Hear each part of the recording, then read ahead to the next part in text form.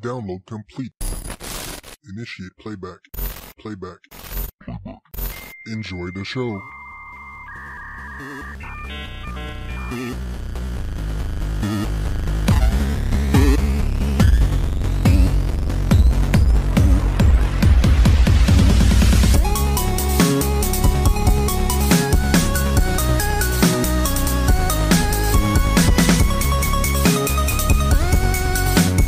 Alright.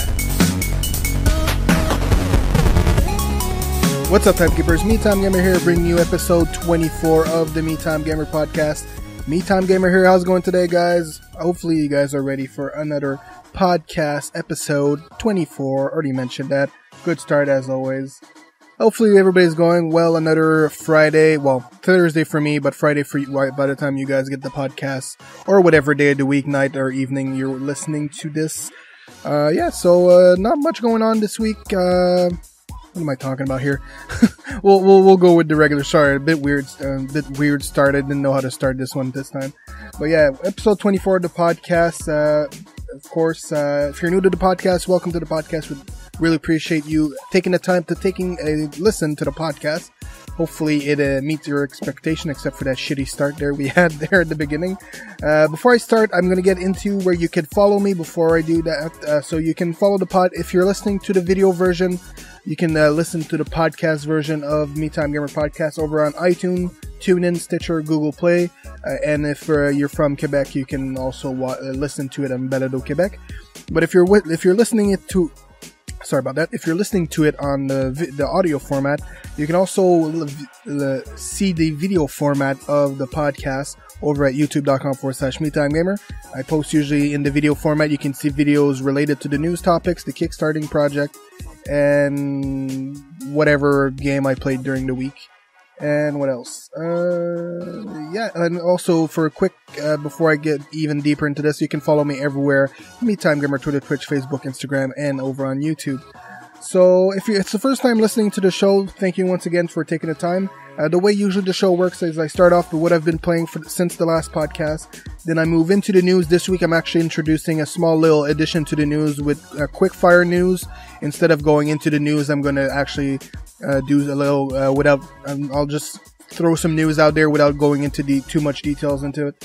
Then after that, I present to you a Kickstarting It project. This is the Kickstarting It segment of the show. And then we finish off by the usual ending shenanigans of the podcast.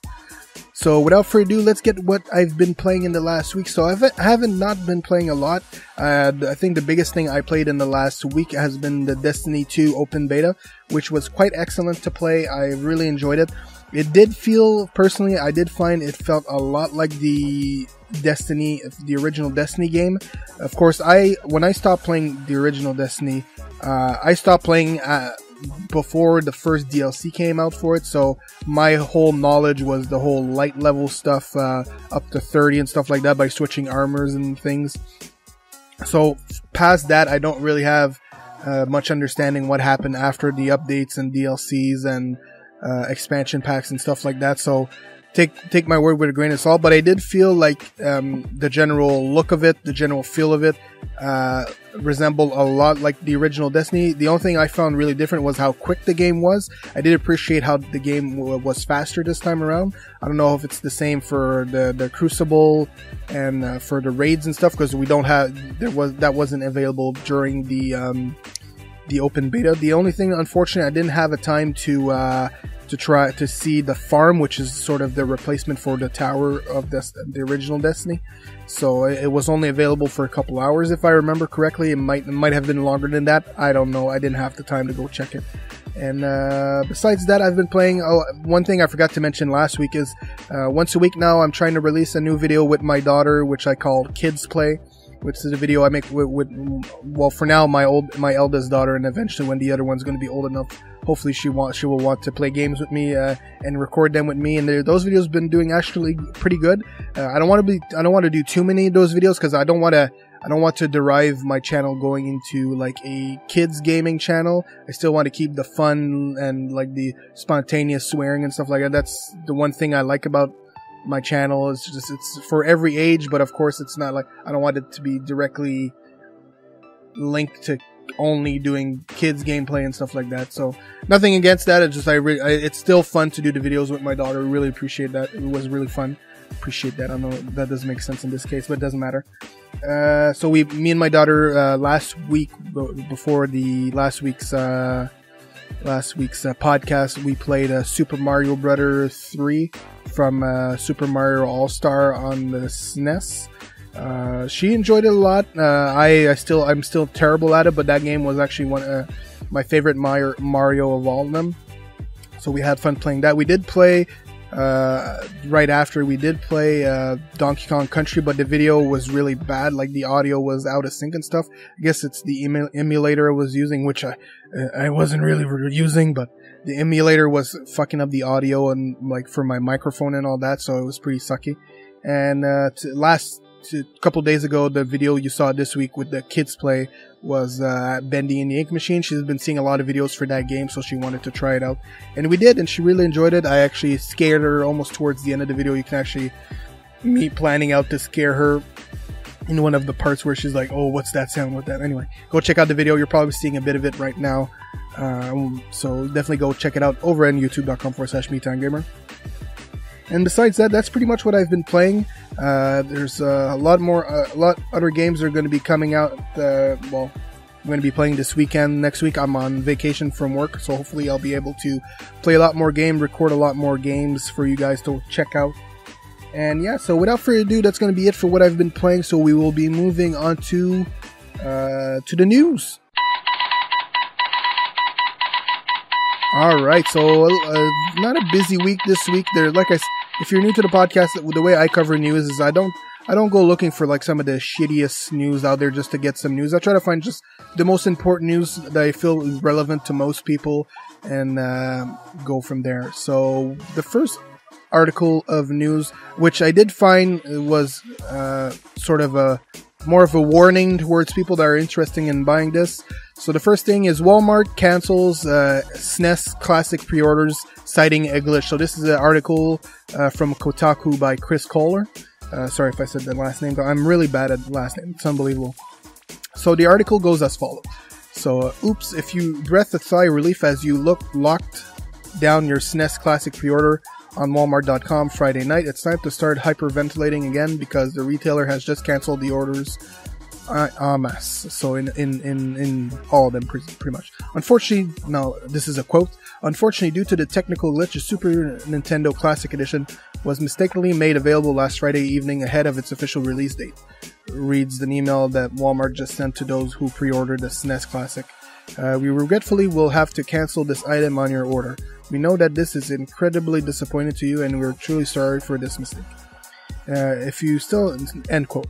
If you still have a Walmart pre-order that hasn't been canceled, the wording of this email indicates that your SNES Classic is no longer for this world either. Then it goes into technical thing of. If you guys didn't know, they're actually around the SNES Classic. They're also releasing an unreleased Star Fox 2. So that's one thing to look at. It is $80 US, so that's going to be like $90, $95, $100 Canadian.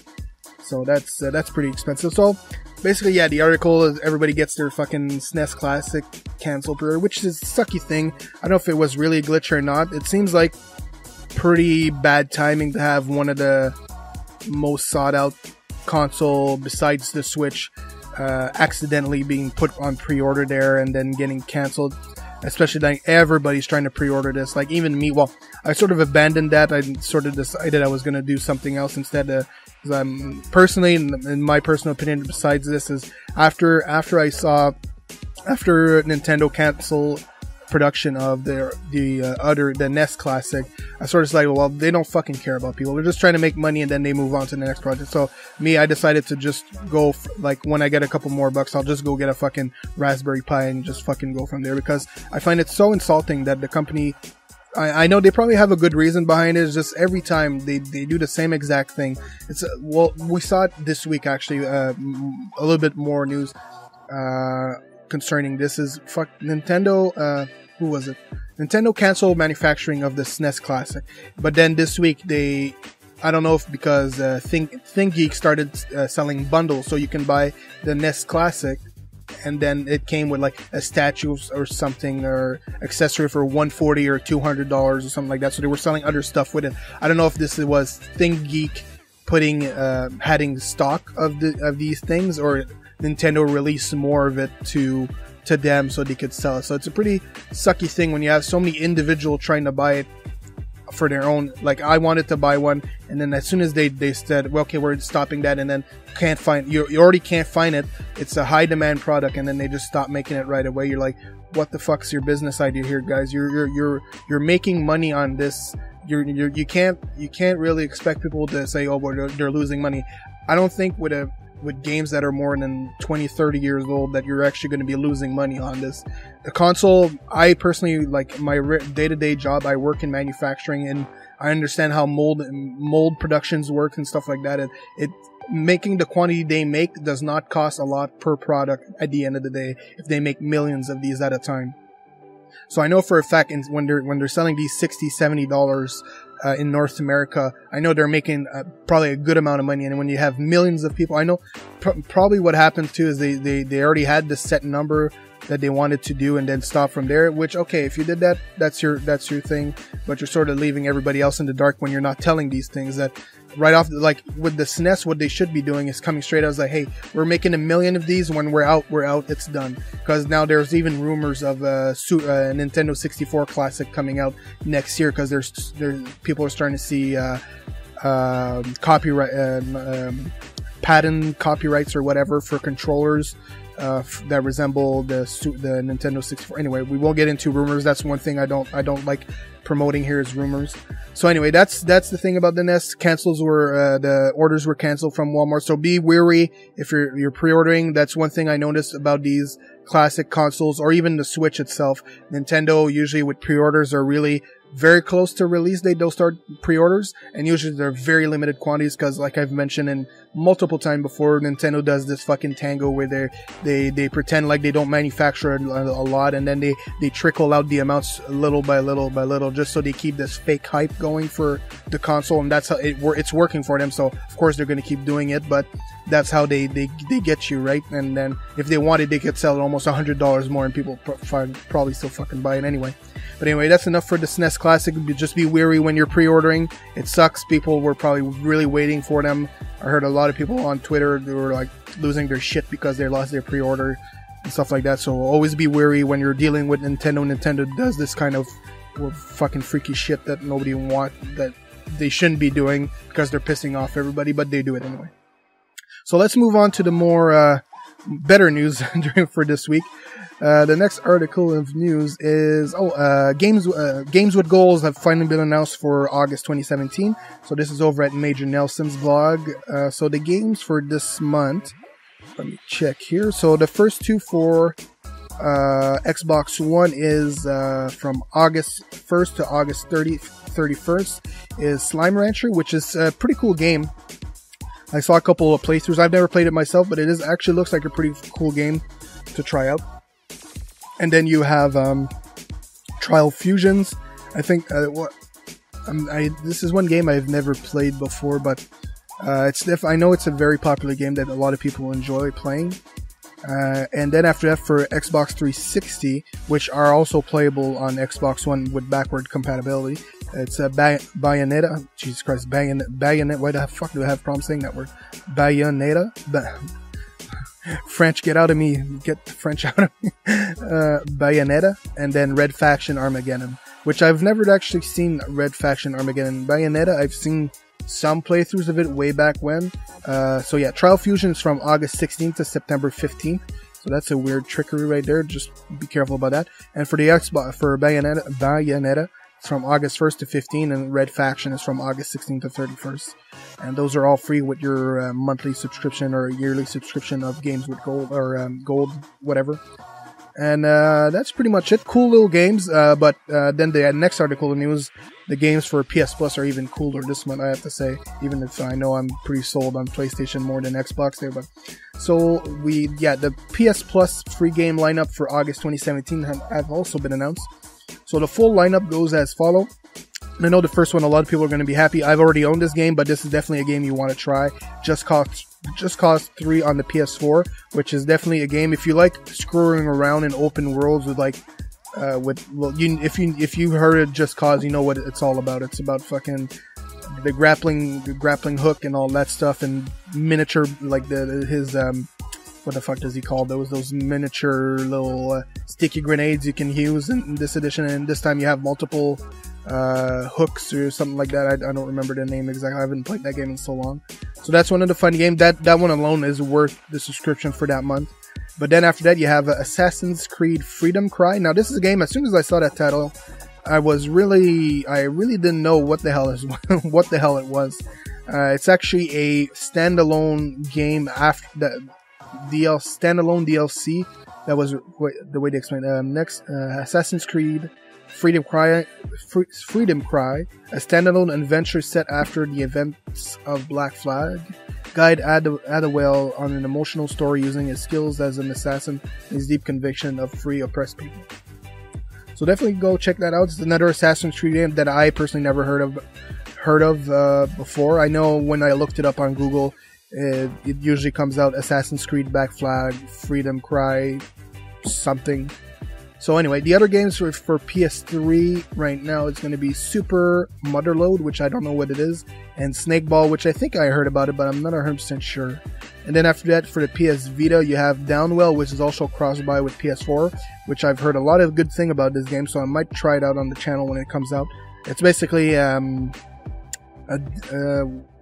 a Tetris, like it's these games I don't play a lot, but it's basically you're going down. Basically the game is you falling downwards and you have to evade stuff. I don't remember, but apparently it's a very good game to try it. And then the last game for PS Vita is Level 22, which I don't know what that is either. If you're watching the video format over on YouTube, you will see the trailer. I'll be posting the PS Plus trailer that they have on the PlayStation blog there. So that's a very good selection game. Some would say it's one of the best. I could agree. The last couple of months have been pretty good, because 2 months ago we had Life is Strange and Killing Floor 2, and then last month we had Until Dawn, which I still need to finish. Hopefully I'll be streaming that really soon. And yeah, so this month Just Cause 3, which is a fantastic game if you haven't tried it, and then Assassin's Creed's probably a fun game. And then go from there. So that's it for the main article of the news. Now we'll move on in just a subsection of news, which I'm going to call I don't know. I was thinking about Quickfire, but I don't know if it's other podcasts called that. So we'll just call it Quickfire news. All right, we have 3 little Quickfire news, and I'm just going to read them off my little notepad that I have here. First one is Call of Duty Modern Warfare. Remastered is available now on Steam since July 27. So definitely check it out. Modern Warfare, the remastered, the one that I laughed about, that they were saying they were never going to release separate from Infinity Warfare, but they finally did this year. And then after that, you also have City Skyline out in August 15 for PS4. It's already out for Xbox One and PC, which was last year, 2 years ago, but now it's finally available for PS4. And then one thing, the last one on the quickfire news is one I'm going to be trying out. Is Lawbreakers Open Beta is available for pre-download right now, and the open beta starts on July 28th, so tomorrow from when I'm recording, or today when you're getting the podcast, at 10 a.m. Pacific Standard Time. And that's it for That's it for Quickfire news. Let's move on to Kickstarting It. I'm Mr. Meeseeks! Look at me! Alright guys, so if you don't know what Kickstarting It is, basically I reach into the depth of Kickstarter or Indiegogo or any sites like that. I find a video game project for you guys to go to support. I talk to you about it a bit, describe it if you're listening to the audio version, or if you listen to the video version, you're seeing a video format of it, and then I give you guys the link so you guys can go check it out, support it, or whatever you want. So the project for this week's Kickstarting It is called Epitasis. Sorry if I'm saying that wrong. It's Epitasis. So this is made by, I don't know if it's a one-man team, but by Lucas Govados. Is it made by only a one-man team? The game, let me check. Sorry, I did check quickly, but I totally forgot. The team. Oh no, there's a couple of people. There's more, but I guess they didn't want to do a company type thing, or he created anyway. It doesn't matter. So basically, the quick blurb at the top is: discover and explore beautiful alien worlds scattered with ancient technology and cryptic puzzles that echo of time long past. So basically, the project is it's a brand new project that just started a couple days ago. It's already reached almost $4,000 out of their $12,000 goal. They already have 179 backers, and there's still 23 days to go on the project. So the project ends for the kickstarting project ends August 20th. So definitely go check it out. Of course, if you want to check out the project before I keep going, you can check if you're watching the video format, there's a link in the description below. Or if you're listening to the audio format, there will be a link to the Kickstarter page in the show notes on MeTimeGamer.com, and find the podcast, episode 24 podcast post on the website there. It should be the first one on the top, usually, if you're listening to it when I'm releasing it. And so the small little description for the game goes as follows. Having stumbled upon an ancient portal, you take a leap of faith and suddenly find yourself amidst the remnants of an ancient alien civilization. Cryptic puzzles, forgotten technologies, and treasured relics are riddled among the beautiful wilderness that have engulfed the remains of this fallen race. If you are to learn their secrets, you must unearth the faith of the civilization they call those lost world home. And that's pretty much it. The game... Okay, Epitasis is a colorful exploration puzzle game inspired by old and modern classics such as Myst and the Talos Principle, among others. It aims to provide a unique experience of discovery and puzzle solving.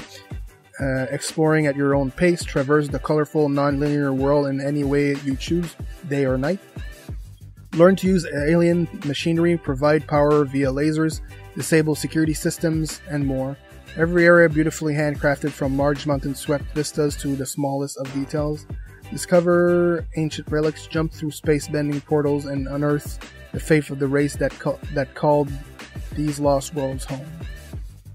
And yeah, so then after that it keeps going with the mechanics, exploration, and all that. To me, when I saw this project on the front page of New and Newsworthy and Noteworthy, those are usually the ones I go for because they're easier to promote, and usually they're better than if you go way down the list and some projects are not as good. But this one actually looks pretty good. If you look at the trailer, if you go on the YouTube version of the video, the YouTube version of the podcast, you'll see I'm playing the trailer, the Kickstarter trailer that you guys are seeing right now. The game, basically, I found it had a good No Man's Sky vibe, not the bad vibe that everybody fucking talks about, because if you know me, I actually enjoyed No Man's Sky when it came out, but it has that vibe, like the exploration, this sort of atmosphere to the game. The game looks a bit more polished than No Man's Sky. It's not as blocky as No Man's Sky, but it does have that explorational feel to it. But as the game described, you saw it's very puzzle-based game, so you have that different from No Man's Sky. So definitely go check it out if you guys want to. There's a lot more detail on the page about the game, who made the game, some of the mechanics. The art style looks pretty good. It's not your AAA super master looking thing. There's a GIF showing like a portal transportation thing that looks pretty cool. And then yeah, so that's going to be it for kickstarting it.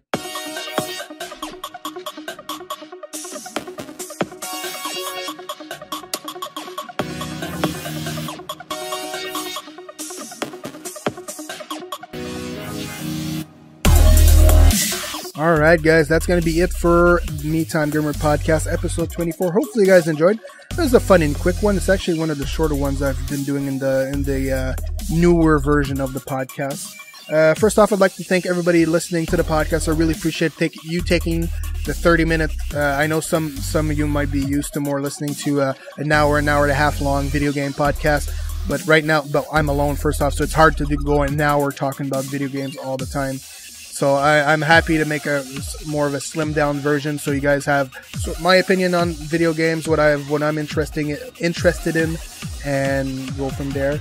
I'd also like to thank TechnoX for the intro and outro, and also the intro and outro music, but also thanks to the artists providing the background music, which you can find them in the description below. Usually I choose that after the show when I'm editing. And from there, also, if you want to follow me, you can do so everywhere. MeTime Gamer, Twitter, Twitch, Facebook, Instagram, and YouTube. If you're over on YouTube, of course, like the video and subscribe to the channel. We'd really appreciate that. Show your support for the podcast and all the other videos I make. Subscribe to the channel, and I release a new video every day, Monday to Friday, 3 p.m. Eastern Time. If you enjoyed the podcast, of course, go to your podcast provider, iTunes, Twitter, iTunes, Stitcher, Google Play, and all that. Give me a 5-star review, and give me leave a comment or whatever, a review. I know there's a lot of things I can improve, like taking my time to talk more. Maybe some articles I can research a bit more. I really want to do, before you do that, the reason why I do the podcast the way I do it is I want to do it more of a straight off the cuff what I'm thinking, instead of having researched it. If I have wrong information, of course, you can always correct me, and I really appreciate if you guys do that. And I'll tell you a bit more about that later. Of course, you can, if you want to help out the podcast and just the content I produce over on Twitch, over on YouTube, you can do so going to patreon.com/MeTimeGamer. There's only one tier at $3, is just to show your general support. There's not much I'm offering right now, except like future ideas that I might pass through you guys if you think it's a good idea, or of course you guys would be shout out in the podcast and the videos. And that's pretty much it. It's only $3, so it's not much. It's $3, and you get 4 podcasts in a month. You get 20 videos in a month, even sometimes even more. That's what you're supporting, and you get hopefully eventually I'll be able to stream more regularly, which is something I hate myself I'm not doing more. And of course, if you want to contact the podcast, you can do so with the social media. You can do so with the social media that I talked about a minute ago, but you can also do so via email at podcast@MeTimeGamer.com, or if you want to sponsor the podcast, you can do so at contact@MeTimeGamer.com. And that's going to be it. Really appreciate you guys stopping by and listening or watching the podcast, of course. It always feels good when I see interaction with the podcast. Just a thumbs up on the podcast does a whole lot of motivation. But of course, I do this because I have fun recording and talking to you guys while I'm recording. Hey, even me, I listen to my own podcast the next day at work when I'm done recording. So I enjoy listening to make sure that's how I keep improving myself. But of course, with you guys leaving a comment, of course. And that's going to be it. So thank you so much, guys, for watching or listening. Really appreciate it. And I will see you in the next video or podcast. So keep on keeping on.